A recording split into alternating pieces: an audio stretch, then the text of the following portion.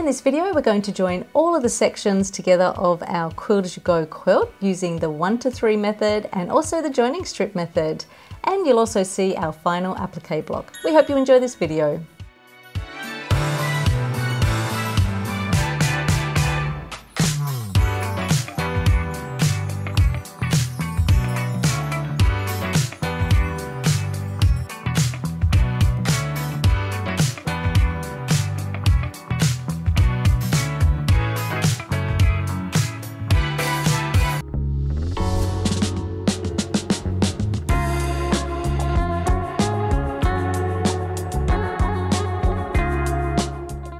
We started by joining the middle row. This whole row will be joined together with the 1 to 3 method. This method works well when you have one section that is quilted all the way to the edge and another section that has not been quilted all the way to the edge, with what I have previously referred to as a no quilting zone.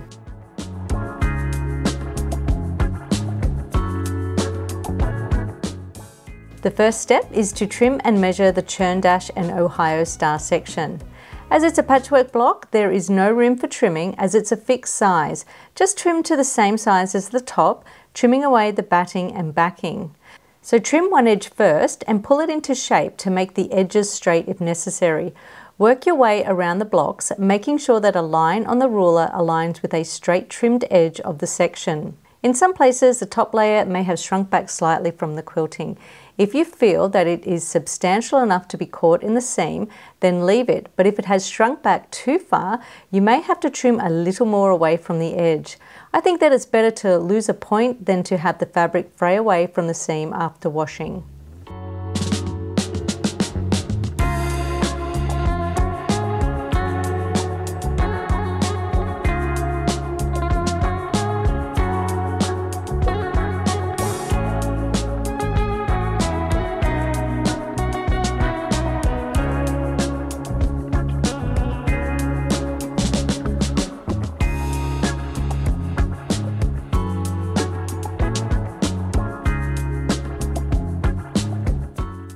Now measure the section.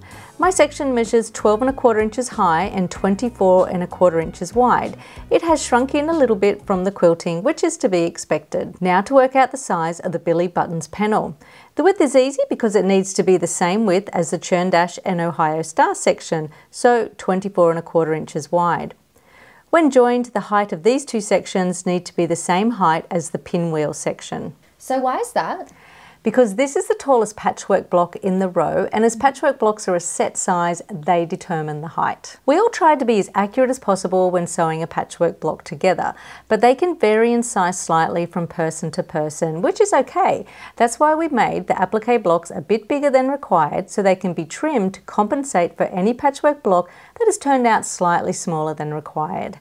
So the applique blocks are the key to making the pieces fit. So basically, if you're following along at home, don't stress if your blocks aren't the exact size because... Yeah, that's right. That's right. And also if your block is a little bit shorter, it just means that your quilt's going to be a little bit shorter. It's really no big deal. Now, just in the same way that we've done before, the sizes are worked out less the seam allowance and then the seam allowance is then added back on at the end before you trim the block. There is a 1/4 inch seam allowance on all edges, so a 1/4 inch at the top and a 1/4 inch at the bottom equals 1/2 inch. So subtract 1/2 inch from the measurements. My pinwheel block measures 16 1/2 inches square, less the seam allowance, and this section here measures 11 3/4 inches high, less the seam allowance. So 16 1/2 minus 11 3/4 equals 4 3/4. Add the seam allowance back on, and the measurement for the height of the Billy Buttons panel is 5 1/4 inches. So with this part, I like to make a tissue paper template to make sure that I don't accidentally cut the section too small. So some people like to mark directly onto the fabric, and you can do that too. Just make sure the design is centered as we showed in the Birds and Banksia video. That's right.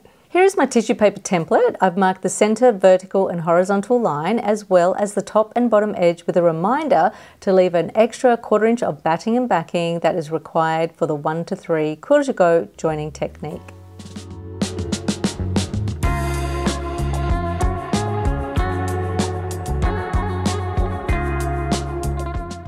So I've shown this before, but here's a quick recap. Make sure that the tissue paper template is centered and hold it in place with flat pins. Trim the sides and the top level with the tissue paper. Then trim 1/4 inch away from the tissue paper on the bottom edge. Unpin the tissue paper and mark a line that is 1/4 inch away from the bottom edge. Slip the ruler between the top layer and the batting and carefully cut on the marked line. Here's the Billy Buttons panel. It's now the correct width and height.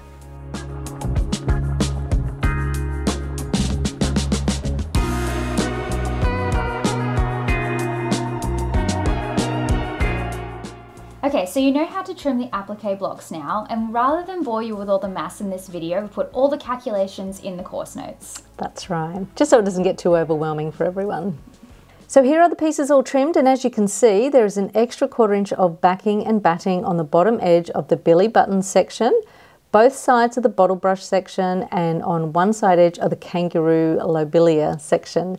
And this is because we are going to join this whole row together with the 1 to 3 quilt-as-you-go method. Okay, so I have a question for you. Yes? What happens when you don't leave an extra 1/4 inch of batting and backing? Okay, it's not the end of the world. What it just means is that you're not going to have that extra 1/2 inch to fold under and machine stitch down. So you will just have to join with a 1/4 inch seam allowance, and then you'll have a 1/4 inch to fold under, and you'll have to hand sew.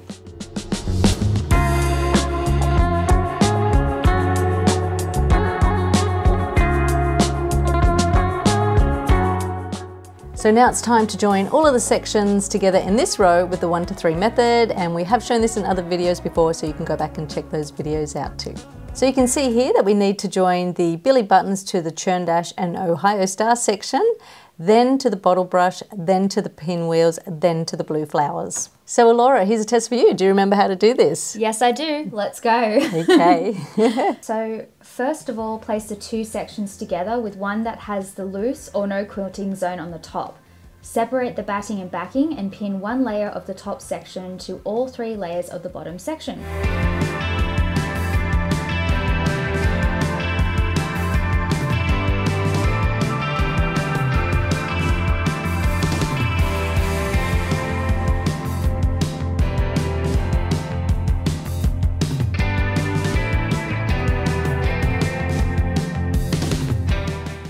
Place the pins in crossways, spacing them about 1.5 inches apart. Sew the seam with a regular 1/4 inch seam allowance, holding your work from behind and in front to help ease it through. So as I was sewing, the fabric was stretching, and I thought that it was a good idea just to let it go rather than easing it in. At the time, I felt that it was better to let it go and trim it off because as it's an applique section, I had extra room, so I can easily trim that away. So we left this part in because I think it's really good to show everyone the little errors and mistakes that we have, because if I was sewing alone at home by myself, I probably would have sewn that seam a bit funny. And that's the beauty of this quilt, is that most patchwork sections have an applique section that they're joining onto. So even if you are a very beginner, you can do this course and have success because, you know, you can just trim away those applique blocks. That's exactly right. Yeah, so it's good to leave those things in, but at the end of the day, I didn't trim it. I decided to unpick and re-sew it again. Well, on second thoughts, I decided that I'm not going to trim that little bit off, because when I've laid my pieces out, and I'm using the lines on my cutting mat here, I can see that this little bit here has kind of shrunk back a little bit, so it means that I should have pinned this up a little bit higher, and this little bit here is probably what has kind of stretched out down here. So I'm actually going to unpick it and re-sew. And so not trim. No. Because we were too busy talking, so That's you didn't right. pin it right. That's exactly right. All right. So how do you unpick? So I just go along with my seam ripper and I just unpick or break every, say, third stitch like this, and then that means that on the back I can just grab that and it all comes out like that. Oh, it's easy. It is easy. It's not that bad unpicking at all. So I'm taking the time to properly repin it, although I thought I properly repinned it the first time, or pinned it.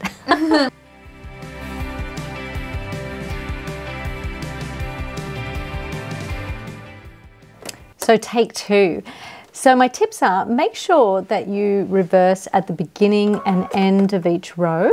And the reason for that is we want to make sure that it's nice and secure and it's not going to come apart.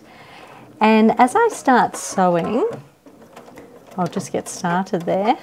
So as you start sewing, I think it's a good idea to hold from behind and in front, because that fabric on top could be a little bit loose, so you can just stretch it. Basically hold it from the front, hold it from the back, and help it to ease through. So see, fabric may be a little bit loose, so holding from the front and from behind and sewing.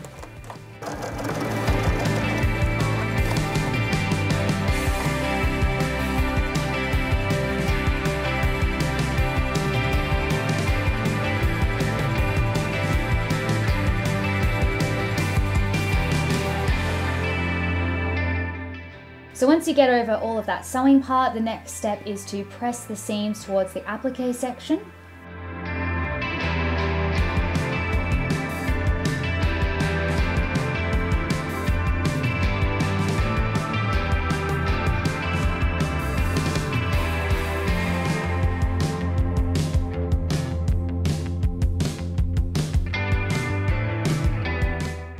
Trim the batting so it butts up against the edge of the seam.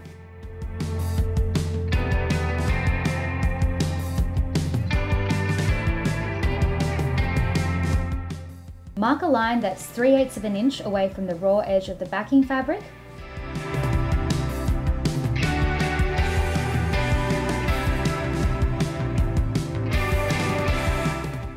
Press on the marked line.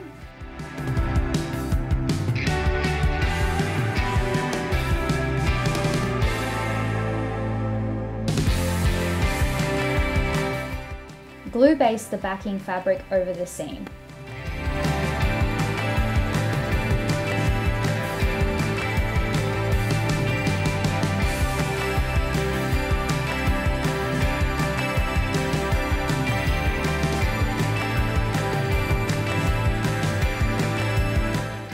Turn to the front and pin in the ditch, and then turn to the back to check that all the pins have been caught in the edge of the backing fabric. And stitch in the ditch.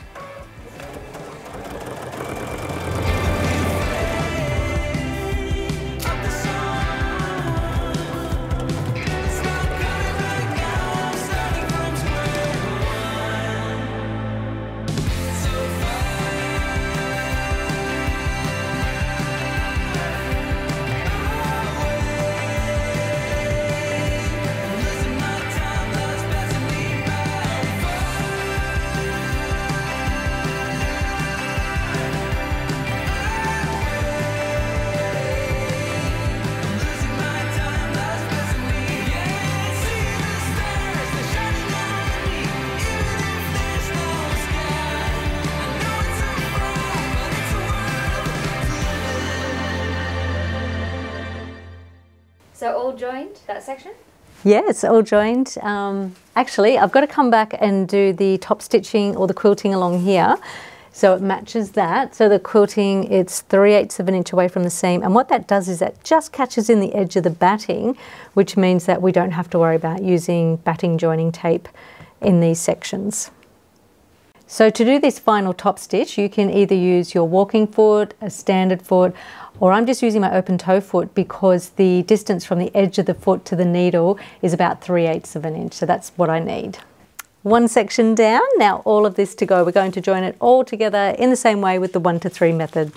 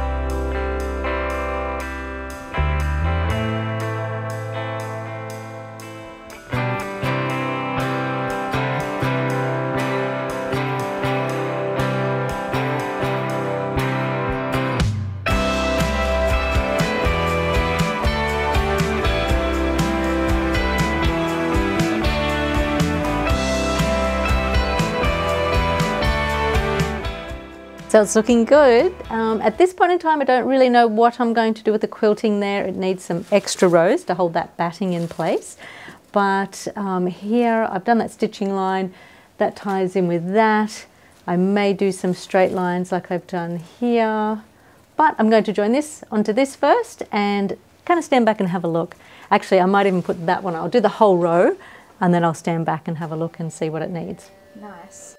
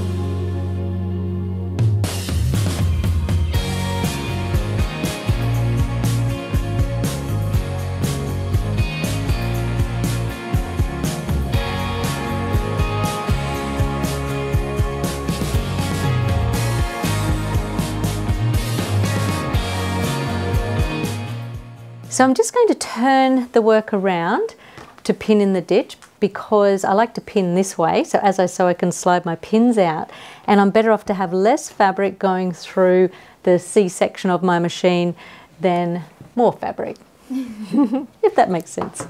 C section? Yeah, so this bit here, it's like a C. Oh. If you look at it from, I'm all confused. Is that a real thing, or did you just make it up? I think I've heard it before. I hope so. What do you call this bit? I thought it was Throat. throat. Throat space. Yeah, C-section is how you have a baby. That's true. I guess you are birthing a quilt. I am, that's right.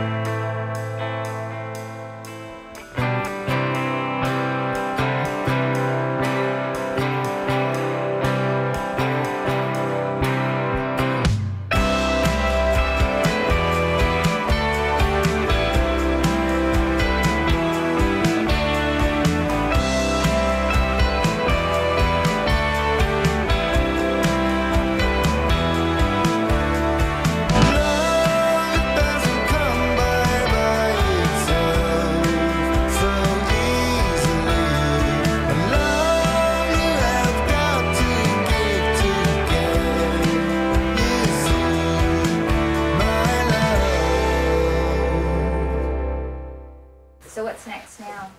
I have to make the final applique block. Nice. Yeah.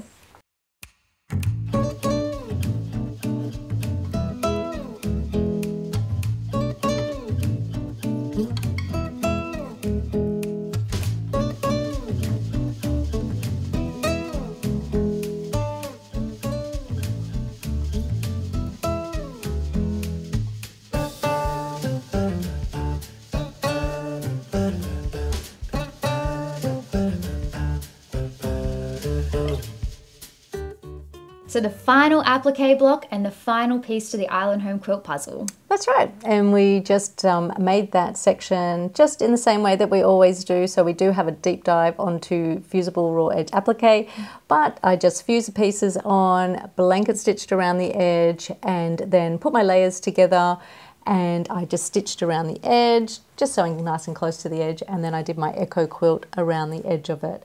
And I like to do that with the applique blocks, and the reason for that is that if we need to have some of the edges loose, they're loose. So we're not stitching or quilting all the way to the edge. And you can see in the footage that you've marked the line for the echo quilt. So how far out was that? So that was 1/4 of an inch, and I just find that with my walking foot, it's a little bit wide, doesn't have a straight edge, so it's easier for me to mark it and then just follow my marked lines. So after that, Mum went ahead and joined the bottom row together in the 1 to 3 method in the exact same way. That's right. So all of the trimming instructions are in the course notes, and so you won't go wrong there. So just trim them up and join them in exactly the same way with the 1 to 3 method. And you went back and added a bit of extra quilting, didn't you? I did, because as I'm making the quilt, sometimes I don't really know how I want to quilt it. So I have gone back and added some extra quilting, and I put all those instructions in the course notes. But if you want to get creative and add your own quilting, feel free to personalize it. That's right. It's your quilt at the end of the day. Just do whatever you like. That's right. So long as you follow those guidelines of if you need a no quilt zone, just stick to that. But apart from that,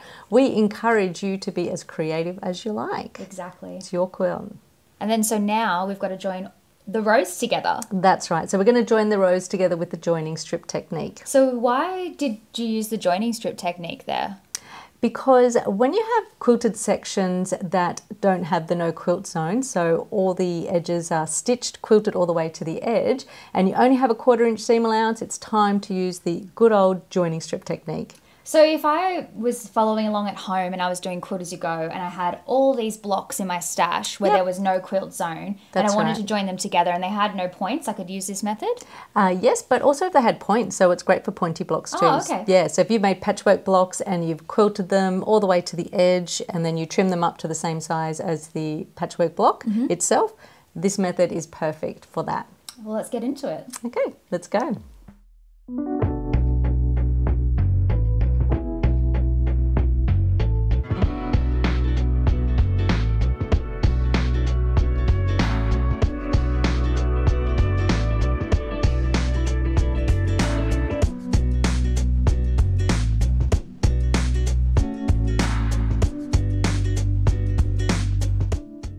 So tidy up the edges to be joined by trimming away the frayed edges. I'm not actually trimming anything off, I'm only just trimming away any frayed edges.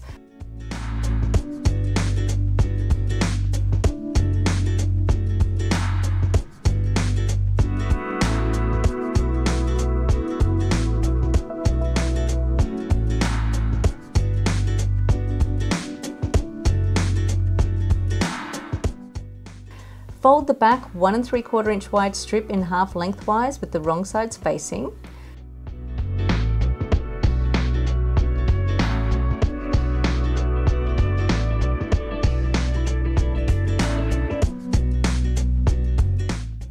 Place the back strip right sides together with the back, aligning the raw edges. I like to start with it being a little bit longer, and I also like to glue baste it in place, but this is optional.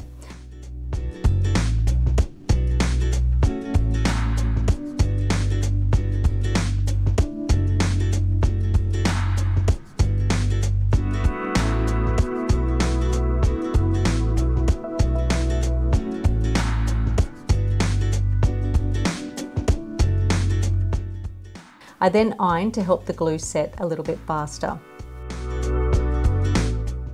Flip the quilt over to the right side and place the top 1 inch wide strip right sides together with the top. Align all edges and pin together.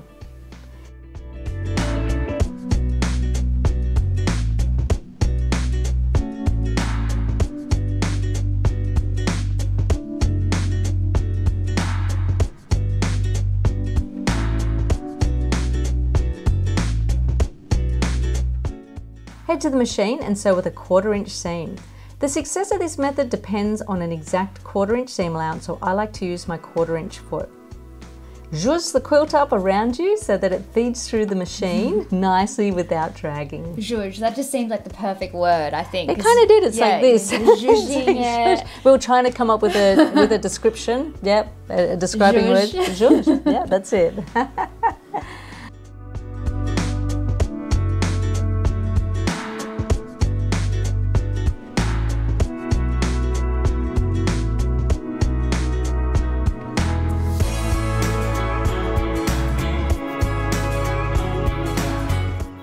Now trim the strips level with the side edges of the quilt.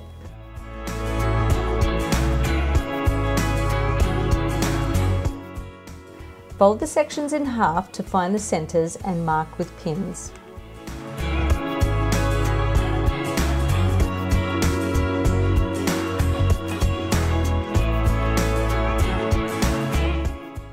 Place the two sections right sides together and pin the top strip to the other section, pinning the centre first, then the outer edges, and then in between. So would you say for pinning, it's quite important? So I found from watching you do this, a tip would be get some really sharp pins. Nice sharp pins. Yeah. Every now and then I pull out a blunt pin and it's like, oh. Yeah, so nice sharp pins definitely helps. Yes.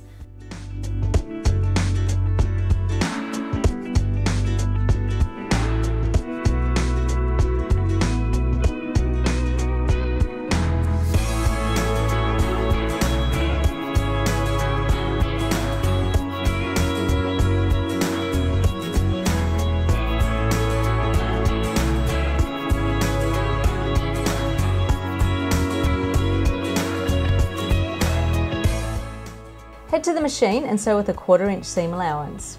A tip is to use tweezers to make sure that the top strip is aligned with the underneath section. You can pull that in place if necessary.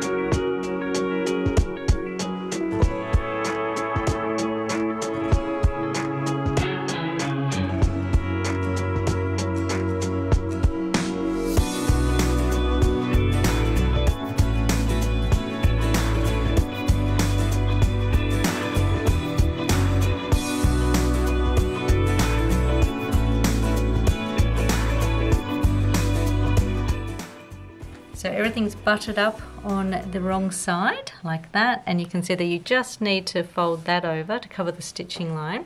And on the front you have a really neat 1/2 inch wide strip. Yeah, I like that. That's really cool. It is cool, isn't it? Glue baste the back strip over to cover the raw seams. You'll see that the folded edge will cover the stitching line by almost 1/8 of an inch. I like to work in sections, and Alaura noticed that I like to move the iron in circular motions to make sure that I'm really pressing it down flat.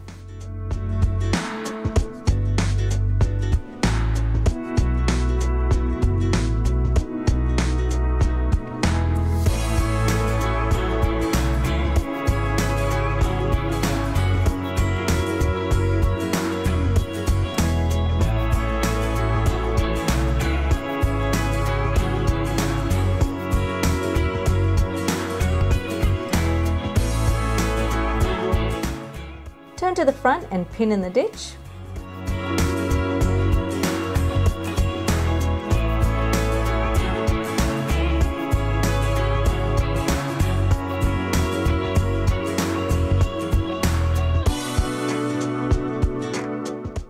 Then turn to the back to check that the pins have caught in the folded edge of the backing strip. change to the open toe foot and stitch in the ditch.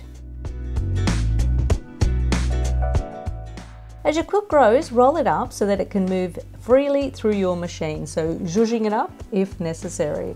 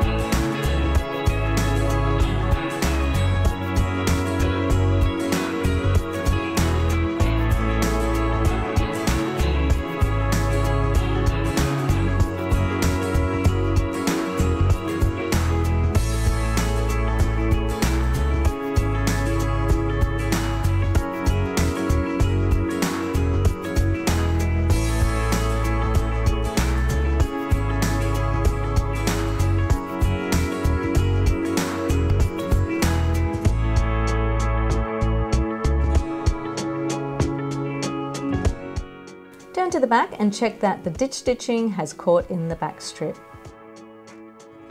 And that's the joining strip method. I just want to say one thing. If you did want to hand stitch the backing strip, you cut that 1.5 inches wide and just do that in exactly the same way, and then you hand sew the back strip down. The folded edge of that back strip will meet the stitching line. Awesome. Yeah. And then you went ahead and did the exact same thing to the other row? That's right, just joined it in exactly the same way. And that's the Island Home quilt joined. That's right, exactly. Added a bit of extra quilting here and there, but as I said, that's all in the course notes.